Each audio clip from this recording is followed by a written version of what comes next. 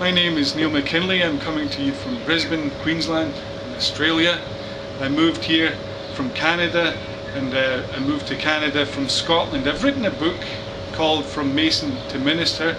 It's a book of journeys. It's also subtitled Through the Lattice. I entered into Freemasonry looking for God.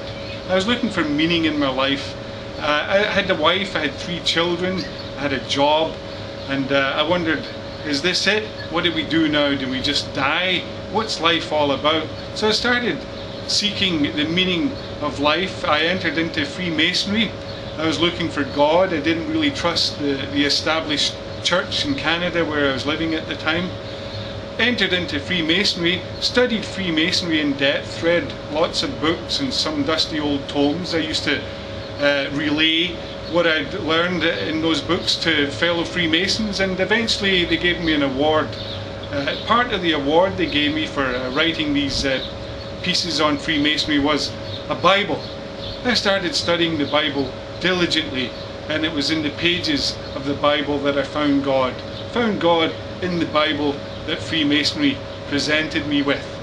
Now, the book is also called Through the Lattice. So there's a verse in the Song of Solomon, chapter 2 verse 9 I think, where it says he is standing behind the wall gazing or looking through the lattice.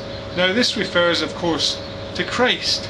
So is Christ looking at us through the lattice, or are we catching glimpses of him, God, looking through the lattice? I think when you study the original Hebrew it's a bit of both. But anyhow, I started looking for God. I start off in Scotland, so you'll find out a little bit about Scotland, things that happened in Scotland regarding the flowers and fauna of the place, little anecdotes that fill the book to illustrate what I'm on about in the book. It's a book of journeys. I end up in Canada in Freemasonry. I find God in Freemasonry. I move to Australia, so there's anecdotes about Canada and Australia as well. It is, as I mentioned, a book of journeys, so it's a philosophical journey, it's a geographical journey, it's a chronological journey, and it's a spiritual journey that ends with God. I left Freemasonry when I left Canada and moved to Australia. I became a minister of Christianity, studied theology and everything else that goes along with it, and now I have this book called From Mason to Minister. Read my book, you'll enjoy it.